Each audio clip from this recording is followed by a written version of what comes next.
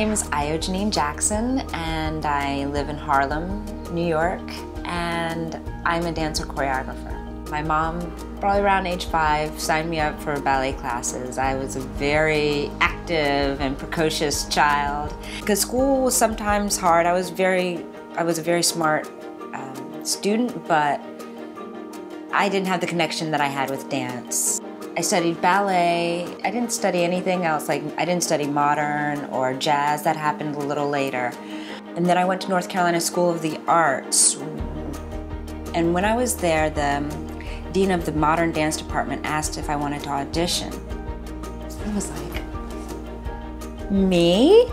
I'm a ballet dancer. I had no idea what the difference was. And it gave me this sense of freedom that I can't really describe, but it was similar to what I had been getting in social dancing. But for me, really liking to take the best of both worlds, it made sense for me.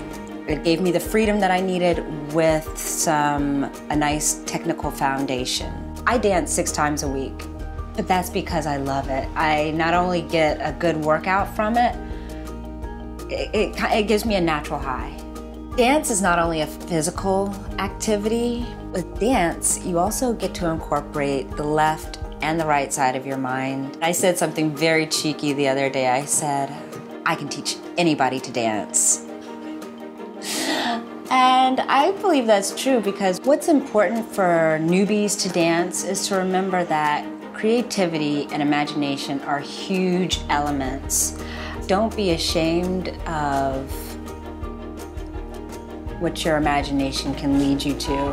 Because like I said, if you imagine that you have a palette, you want to draw a picture of your mother, well, just use the beat of the music and try to, ow, she has a smile, yes. So you're just doing all these things. Spiritually, it's uplifting. So if you can feel that for like 5 minutes a day, how amazing. I remember I had a friend who said, I need to be picked up once a day. I need to feel weightless. Everybody should be able to benefit from exercising like this.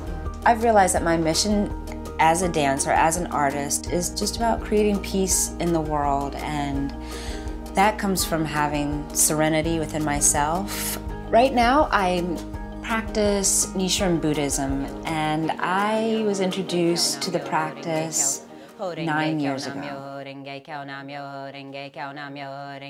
So I chant Nam Myoho Renge Kyo, which means I am devoting and committing myself to the act of karma through sound vibration. And so when I say that, I'm able to basically clean the mirror of my life, look at myself. Because I was maintaining this practice, I was able to find there is a level, again, another foundation of happiness in my life. That's what's been happening over the past 9 years. Slowly, every day, surrendering a little bit of myself. And there are other meditation practices that, if I have time, I'll incorporate that. For example, from Mind Valley, there's a 6-phase meditation where you basically start by saying, you're appreciative for these 5 things that happen, like coffee, a phone call from a friend, simple things that just help start your day. That, oh, I'm starting to envision my life on a whole new path. And if I do that on a daily, then that creates my life, and I stay pushing forward. My mantra is, I'm entitled to miracles. That's one short thing that I can say through the day when I start to feel like, when my mind starts to take over, and when I start to get the feeling like, oh, this doesn't feel good, even though it could be a wonderful thing. So I let it go, and I tell myself I'm entitled to miracles. So I don't know how it's gonna show up, and it gives me a greater sense of trust. I also have an extended mantra just for myself that I made up.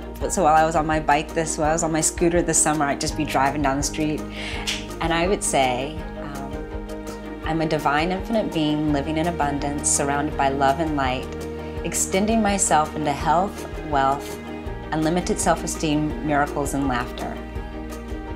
Yeah, I'd say it 5 times fast. I'm a divine infinite being living in abundance, surrounded by love and light, extending myself into health, wealth, unlimited self-esteem, miracles, and laughter. There are times and days, of course, I think we all have them, when sometimes I'm not feeling like I'm doing enough or I'm not completing my mission. But just to know, to wake up every morning and to be thankful that I have this career, that blessing to have the freedom to fly. I feel like I have wings.